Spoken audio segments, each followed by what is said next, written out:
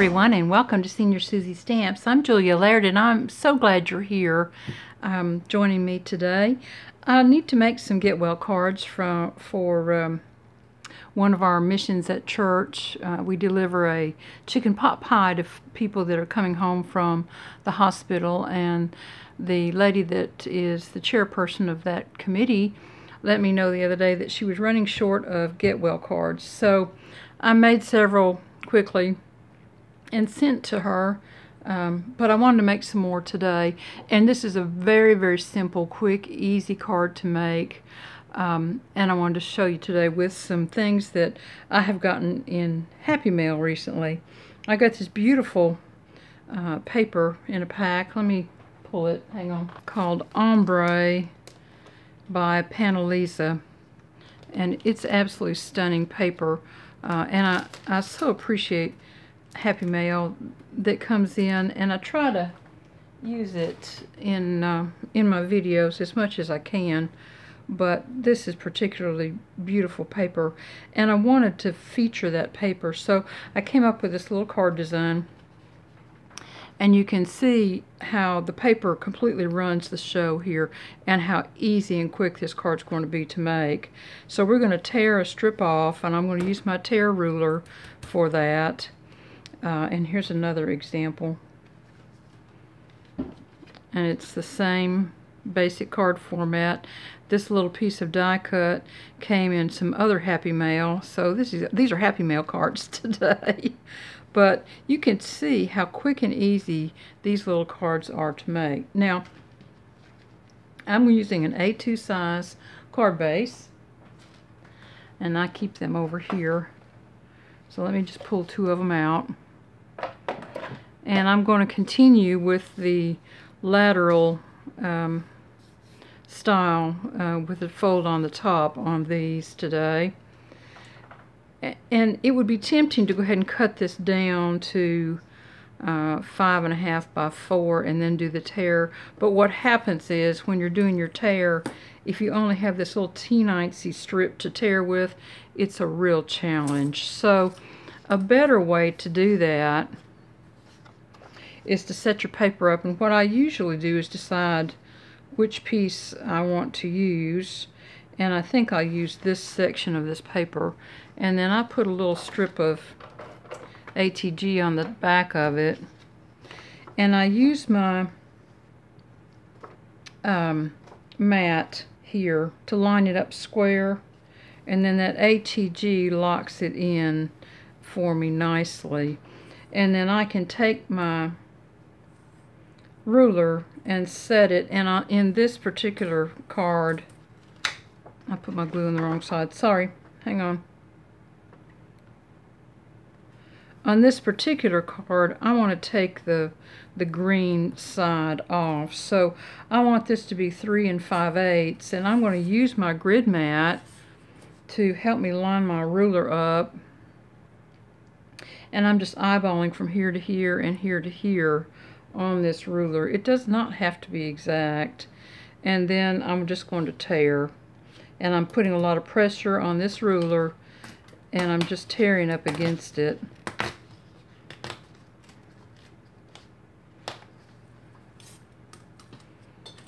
And then I can cut this piece down to 5.5, or I can just glue it on and trim off. I'll go ahead and cut it down to 5.5. It just makes it a little easier in the end result. And then I'm going to take a piece off of this, and I'm going to leave myself 1 3/4 inch strip that I find to be very usable. So there's the pieces to make the card. I have some other pieces over here left from these other two cards, and I'll be working up a little some little cards out of these later on this week, and I'll either do a little video or I'll show you those over on the Facebook page. So I want to cut this down to 5.5 as well, and then it's just a matter of gluing it down on the paper, and I'm going to use my Books by Hand PVA glue. Now I have gone ahead and made the focal points today, just to help a little bit with some time. But there are some things that I would like to show you on these little focal points that are maybe something you might not have seen before. Or you might have. It just depends. So these just glue down flat. On this Books by Hand PVA glue, it doesn't take a lot. And it doesn't whelp your paper like some of the other glues might, which makes it kind of handy. And then I'm just going to set this right on the very top edge of that card and leave my little white strips showing down there at the bottom. Now I'm going to go in with my scissors if I need to trim anything off. And it looks like there's a tiny bit right here that needs to come off the back. And perhaps just a tiny bit right there. There we go, and that just cleans that card up nicely. So now, let me show you on these. This is a stamp from Hero Arts, and it's called a Get Well Soon Bouquet E2094. I have gotten this stamp used. I don't know if it's still available or not, but it has a little roll back on these top flowers. So if you're not careful and if you don't roll your stamp off like that, you kind of lose the top edge of those flowers. You can see right here where the ink didn't completely fill out. It doesn't matter. So now the question is, which of these little embellishments do we want to use?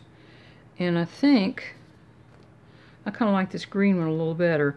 Now let me tell you about this little teensy tie that I made for the flowers. It was very simple to do. It's just a half hitch knot, just like the first little knot you make when you're tying your shoes or making a bow of any kind. And then I have pulled my knot up to the center and trimmed my tails off for a starting point. So there, you can see it now. And then I've taken my tweezers and pulled the baker's twine apart. And that makes it kind of a frayed look to it. There. You can see the difference now. And then I've gone back in and just trimmed it down to however long I wanted it. And it makes a nice little tiny tie where you could imagine that these flowers were tied up with a little piece of string then. Now I'm going to put some foam on the back of this, and it doesn't take a great big lot of foam on the back of these. This piece is 2 inches by 2.5.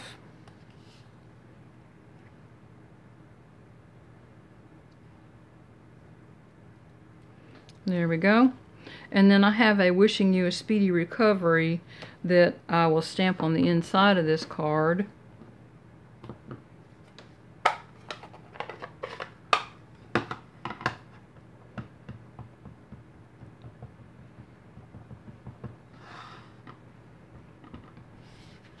And if I remember correctly, this stamp does not stamp exactly square. I really should mark which side it doesn't stamp on correctly. So let me do a little pre-stamp here. That's always useful to do. Yeah, I think it rides a little low on the right side there. So let me try to compensate a little bit with that.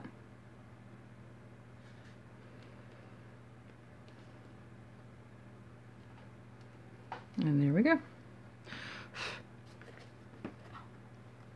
Now, I need a little embellishment to go with this, and I have a couple of little ribbons and ties and some little flowers, but since I used my gold pen on those flowers, it doesn't really quite work very well, so let me get some gold paper and I'll be right back. Here we go. I have a little Stampin' Up! Punch here. It's a 5-sided flower, and I'm just going to punch 3 little flower shapes out. Well, actually, I'm going to do 4. Do one for the inside.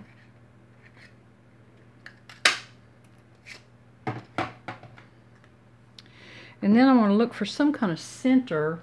Let's see. I have some tiny little flower embellishments here. I don't remember where I got these. I think I got them from eBay, but somebody may have sent me these in Happy Mail as well. That's entirely possible. And I actually, the more I think about it, the more I think that's right. I think these came in Happy Mail. So these are truly Happy Mail cards today. And I thank you for that. So let's do those 4, because they're kind of green. Will go together. The green doesn't exactly match, but I think that'll be all right. I'm going to put just a tiny little bit of shape on these flowers.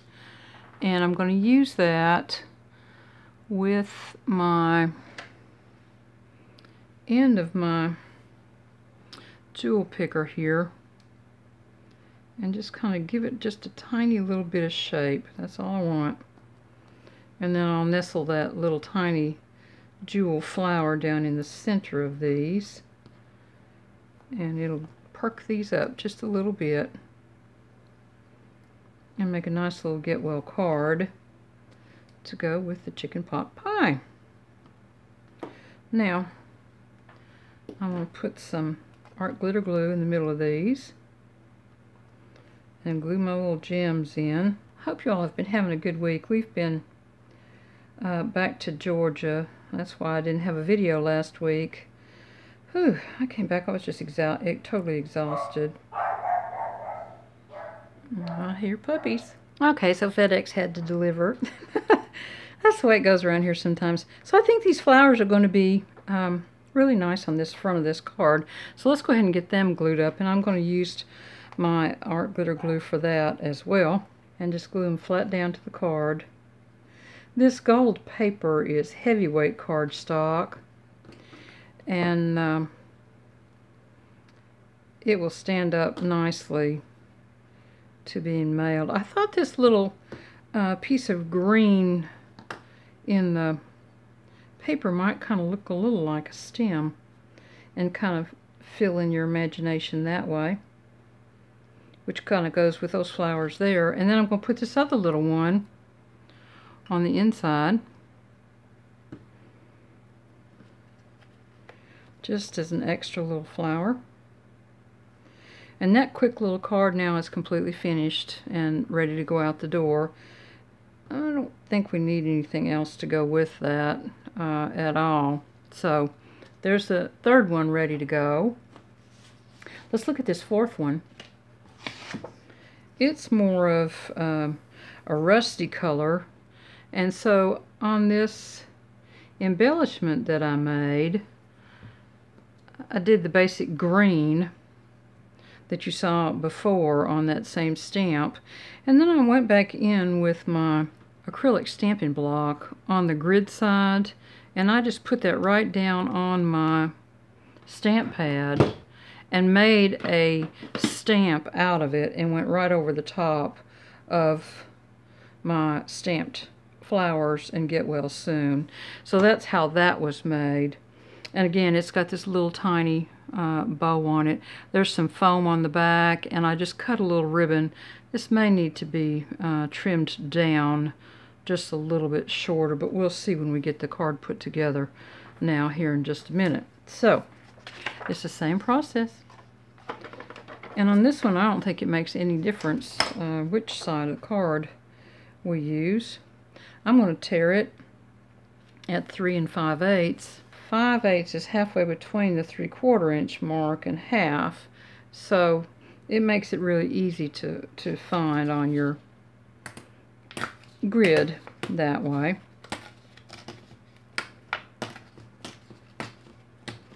These little tear rulers I got quite some time ago, actually, from Amazon, and I will leave a link to those if they're still available. I'm going to trim this one off, and I'm not worrying so much about how wide this piece is. I just want this piece to be approximately 1 3/4 inches. So if I can get in that ballpark, then I have leftover scraps that I know what I can do with. There you go.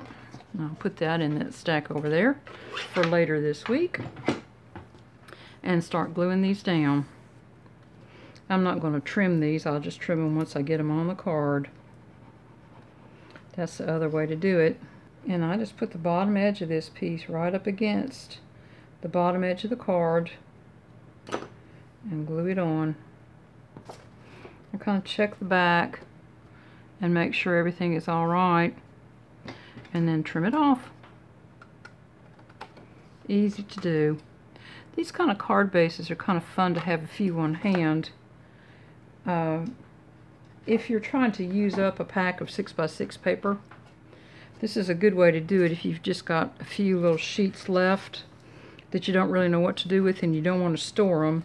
And of course you don't want to throw them away, but this is a good way to use up some of that. Let's go ahead and get this one glued down. This is a great card if you're a beginner card maker.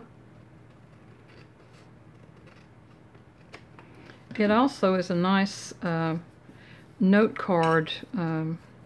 If you wanted to make some note card gift sets, you could include several of these little types of things in your set if you wanted to, and then the recipient could put them together. I am missing my scissors. Here they are, my little cut piece. I want to cut this down just a little bit.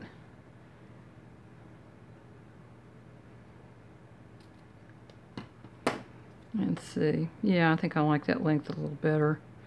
So I'm going to cut this other side off as well. And now all I'm doing is rolling that ribbon in half and then cutting from one side to the other. There. Yeah, I think that's fine. Maybe just a tiny bit more off of this end here. Pull the backing off this foam tape. I'm going to set this at an angle. I did round the corners on this one with my 1/4 inch crocodile chompers, the 1/4 inch side on this one, just to kind of soften the edge of that little embellishment. So now I'm kind of thinking that these little glitter orange flowers might just be really cute on that, but they don't really go with that very much. Let's see.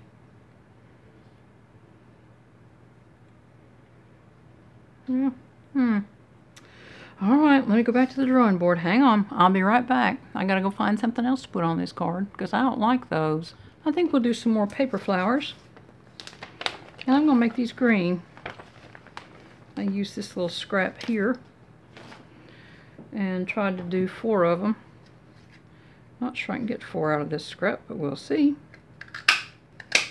And then I think for the center on these, I'm going to use up the rest of this little gold here.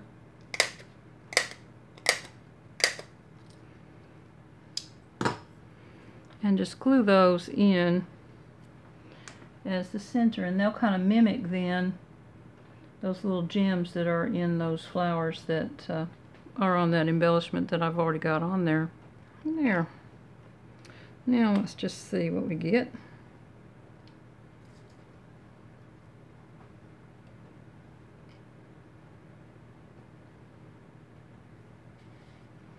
Yeah, I think those are going to be fine. Let's go ahead and get the stamping on the inside done while that dries up just a little bit. And I am going to use the same green ink and the same stamp. Normally what I do with a stamp like that is I'll make a little label that says pre-stamp on it, and that way I know for sure that I have to do that. But I will do that after we get finished here. So I'm going to put a little dot of glue right here and put my inside flower on.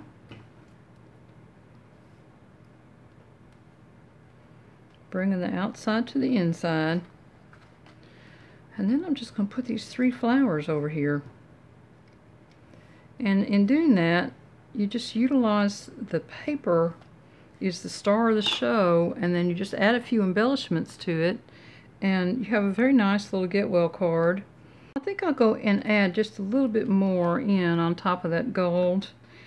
I'll put some of these little gem embellishments in there on top of those little gold centers.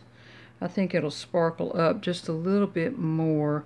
This gold kind of tends to disappear into the background just a little bit. So let's try that. Let's see.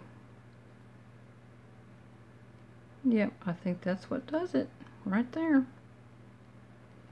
And I need one for the inside also.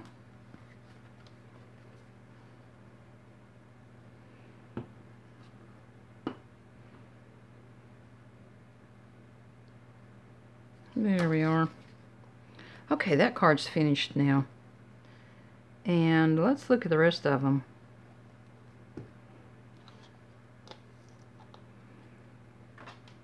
I have looked for these little teensy flowers to give you all a link. I got them from eBay, and I've not been able to find them the last couple of times I looked for them, so sorry about that. But this one I used some little stickers that I got from the Dollar Tree, and these I don't remember where they came from, but there's the cards for today.